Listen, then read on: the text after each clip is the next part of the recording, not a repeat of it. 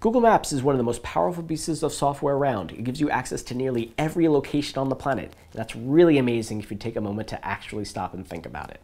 But there's a bunch of stuff in Maps that you may not realize. Here are 5 cool tricks. Number 1, learn to time travel. Over the years, Google has built a ginormous library of interactive imagery during its mission to collect a definitive visual record of all public places. And it's constantly updated. Last year, the company introduced a way for users to interact with street views from multiple points in time, a virtual time machine of sorts. And in fact, the company dubbed this feature Time Travel. You can access this 4-dimensional cartographic experience when in Street View by clicking on the little stopwatch icon in the top left corner. This will prompt a sliding scale which will allow you to jump through various street times over time.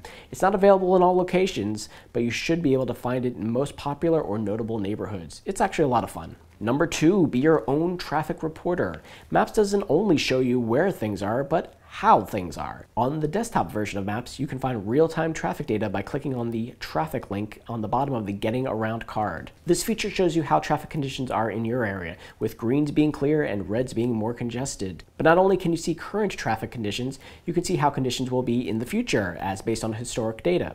If you click Typical Traffic, this will allow you to choose any day of the week or time to get an idea of what traffic tends to be like at that moment. Number 3, change directions around by drag and drop.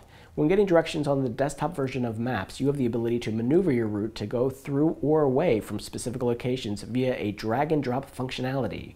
Once Maps lays out the line of your route, you can just click and drag on any part to alter your trip. Note, this only works with directions for walking, driving, or biking. It won't work for mass transit options.